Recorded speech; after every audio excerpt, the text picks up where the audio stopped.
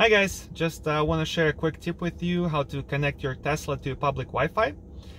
Sometimes you come to a coffee shop or a library or something else and you want to get your Tesla connected to the internet to get that latest Tesla update. Your car sees that Wi-Fi, but once you click on it, Tesla says no, we can't connect because we don't support those login pages. When you get sent to a website, you need to put certain information to get the internet access. That sucks. So to bypass that, you need a Windows computer. Maybe it works with Mac as well. I haven't checked, but let's dive into that and see how to do that. So here's the message you get when you try to connect to one of those public Wi-Fis. Tesla does not support it, but we will fix it. So here I am at the public library. I'm also charging my car, as you can see, and I got my laptop here.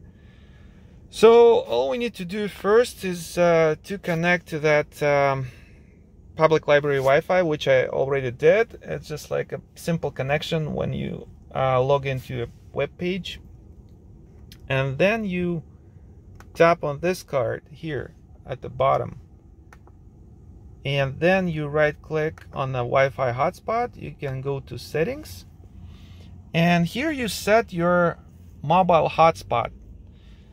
As you can see, my network name is cons Windows 10, and that's the network password and the network band. You can change it by clicking on that edit tab, and you basically create a Wi-Fi hotspot. So once you're here, first you connect your device or your Windows laptop to that public Wi-Fi, and then in your Tesla you just click on the Wi-Fi and you choose this Wi-Fi that you created in your Windows. So basically, first you need to get the Wi-Fi on your laptop, and then you transfer that Wi-Fi to your car, and this way you have no issues connecting to the web to get your latest Tesla update. As you can see, I'm getting it here, right there.